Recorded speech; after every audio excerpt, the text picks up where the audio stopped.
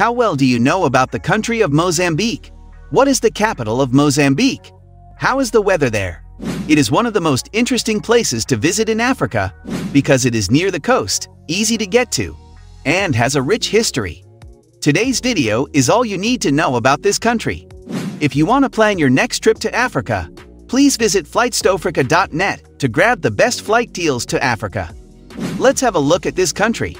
Mozambique is a country in southeastern Africa that is bounded on the east by the Indian Ocean, on the north by Tanzania, on the northwest by Malawi and Zambia, on the west by Zimbabwe, and on the southwest by Eswatini and South Africa. The Mozambique Channel is located to the east of the sovereign state and separates it from the islands of the Comoros, Mayotte, and Madagascar. Maputo is both the nation's capital and its largest city. Notably, northern Mozambique is located within the domain of the monsoon trade winds that blow off the Indian Ocean, and as a result, it is frequently impacted by unsettling weather. The establishment of a number of Swahili port cities in that region between the 7th and 11th centuries helped to foster the growth of a culture and language that are uniquely Swahili. During the later part of the Middle Ages, merchants traveling from Somalia, Ethiopia, Egypt, Arabia, Persia, and India visited these towns often. Official language. Knowing some of the basics of the official language of Mozambique, which is Portuguese, will make any encounter you have while traveling in Mozambique more enjoyable. Portuguese is the official language of Mozambique. Capital. Since the year 1898, Maputo has served as the capital city of Mozambique. Maputo is the most important harbor in Mozambique, as well as the largest city in the country. Maputo is located in Mozambique. If you are flying throughout Mozambique as part of your vacation, you will most likely begin and end your trip here. This could alter depending on whether you travel by air or by land. Maputo ought to be approached with the same degree of awareness and caution as any other capital city in Africa. This is not the safest area in Africa, despite the fact that it is not the most dangerous place in Africa. Pickpocketing and other cons are more prevalent than violent crime, but you shouldn't expect the cops to be on your side if you're victimized. If you're going to be in Maputo for a few days, make sure to keep these safety tips in mind. Don't stroll around at night, don't carry valuables on you, and be cautious of your surroundings. Currency. The Mozambican medical is the national unit of money in Mozambique. Despite this, the South African rand and the United States dollar are typically accepted everywhere. Because credit cards are still not widely accepted in Mozambique, and automated teller machine cash-outs are common in areas outside of Maputo, it is recommended that you always take cash with you. Weather. The majority of Mozambique is located within the tropics, and a significant portion of its coastline is susceptible to the regular seasonal influence of the monsoon rains that originate in the Indian Ocean. The influence of the monsoon is most pronounced in the northeastern part of the country, whilst the island barriers formed by Madagascar, the Comoros, and the Seychelles have a moderating effect on the monsoon in the southern part of the country. The climate is seasonal and tropical, with the exception of the highland parts around the northern and western borders, as well as near Guru. These places have a climate that is influenced by elevation in both temperature and humidity. The daily temperatures in the country average in the middle to upper 70s Fahrenheit, with the hottest months being October through February and the hottest months being June and July. The lowest temperatures occur in June and July.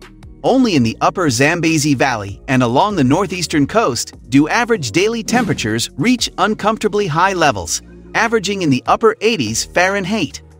On the other hand, only in the mountainous regions on the western borders do temperatures remain consistently in the 60s Fahrenheit throughout the year.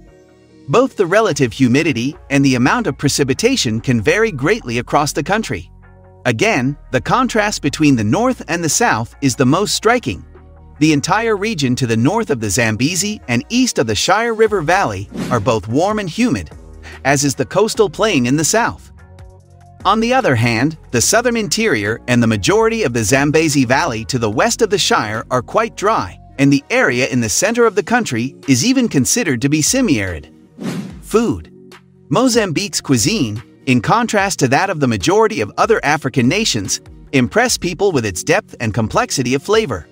The majority of the population resides along the shore, and nearly every restaurant serves some form of seafood.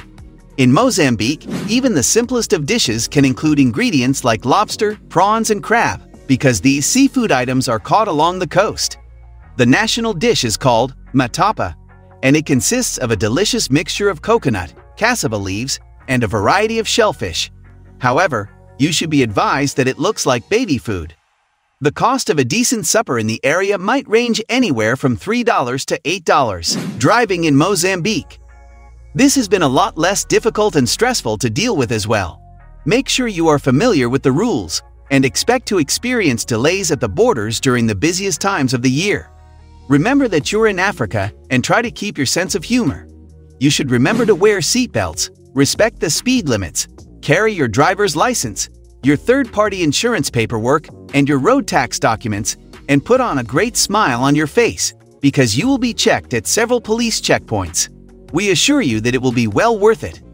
When you are at your final destination, sipping the cold 2M beer and eating the most ridiculously fresh prawns you have ever tasted, the drive will feel like a small sacrifice for such a stunning holiday.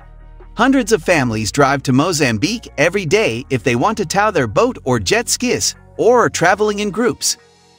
When you are at your final destination, sipping the cold 2M beer and eating the most ridiculously fresh prawns you have ever tasted, Mozambique is one of the most well-liked destinations for vacations among South Africans, since it is an excellent choice for gatherings of friends and family members who are interested in creating lasting memories during their time off.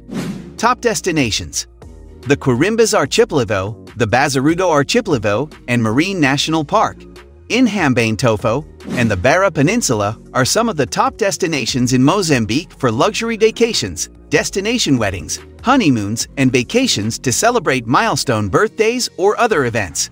These locations are ideal for these types of trips. Vilanculos is perhaps one of the most visited vacation towns, and as a result, it features an extensive selection of different kinds of holiday accommodations. Mozambique's lodging options are diverse and can accommodate travelers with a range of financial means. Everything from modest barefoot eco-friendly owner-operated guest houses to luxurious tiny private resorts to world-class private islands, and everything in between can be found in this category. Ethnic communities. The people of Mozambique come from a wide variety of backgrounds, but the country's colonial past has left the country's ethnic classifications in a state of flux. In 1961, all of the people who lived in the country were given the nationality of Portuguese, and certain ethnic classifications, such as Makualongwe, were developed by colonial Portuguese officials themselves. In addition to the Makualongwe, there are also Tsonga, Sina, Ndau, Chopi, Chua, Yao, Makond, and Ngoni people who dwell inside the borders of this country. Settlement trends.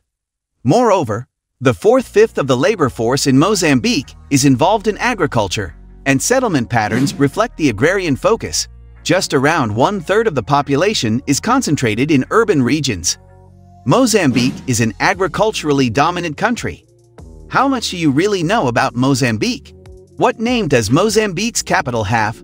What's the climate there? Located in Southeast Africa lies the nation of Mozambique. The vast majority of Mozambique is tropical, and much of its coastline is subject to the regular seasonal influence of monsoon rains that originate in the Indian Ocean.